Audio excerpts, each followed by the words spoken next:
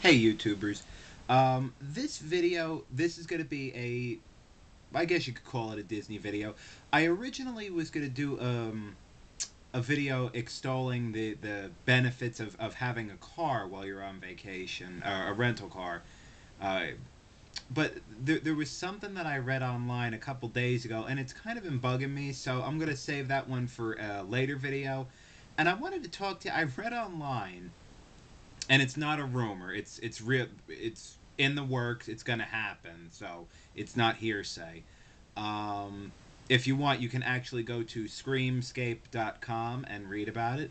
But Universal is planning to open a brand new park in South Korea.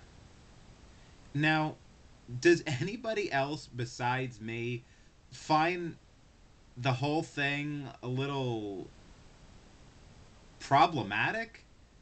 I mean, South Korea? Really? Of all the places you could pick to build a new park, you pick South Korea. I mean, at least when Disney uh, decided to go outside the states and, build new parks, they chose, scenic, popular destinations. Paris, Hong Kong, sites that offered more than just their park. People go to Paris and there's tons of other things to do there besides Disney. So there's a lot of other things attracting business. Why Universal chooses to build in South Korea, I don't know. But there's so many problems with that, don't you? I mean, first of all, let's take into consideration that a while back it was reported that Universal sunk a huge chunk of money into building the Wizarding World of Harry Potter, and it was rumored that if this tanked, if that project tanked, that the whole company would be in dire straits. Now, from what I hear, the Harry Potter part is doing really good business, which is because the movies are so phenomenally successful. Whether you like Harry Potter or you don't, you have to admit that it's a phenomenon. The movies, every possible marketing angle, it is a phenomenon. It is drawing people and it is making the money. So you just had that gamble you took, especially now considering that the two movies coming out now are the last two, as far as we know. Um, you waited until the last half to finally put this piece of the park into action, and you took that risk. So that was a gamble, and it paid off. You had a while back, prior to that, even it came out in the news that Disney bought Marvel. So Universal has an entire theme land, the Marvel superhero land that basically Disney owns. So I mean, you can just picture the executives at Universal Studios that they're drumming up business with the Islands of Adventure and the big roller coasters, and they have a great theme, the superhero theme, and then all of a sudden Disney whips around and buys Marvel, and you can just picture these guys sitting at the table going, "Oh my God, what can we do? We're getting hammered here."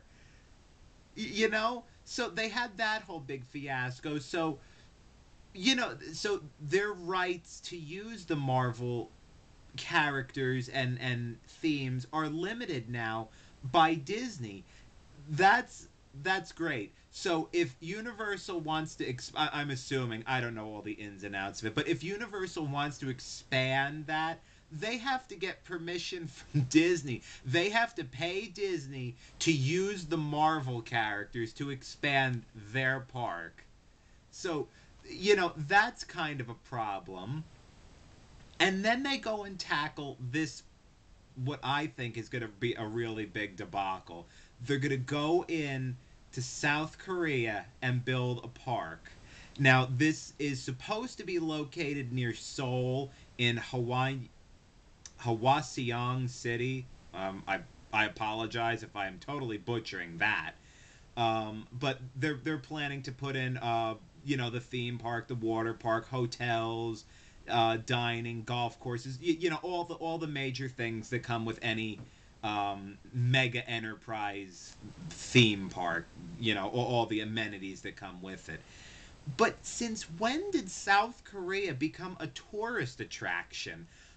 You know, I mean, I'll admit that basically there's only two other places in the world that I would want to visit before I kick the bucket. There's only two other places in the world that I would want to visit, and South Korea isn't one of them.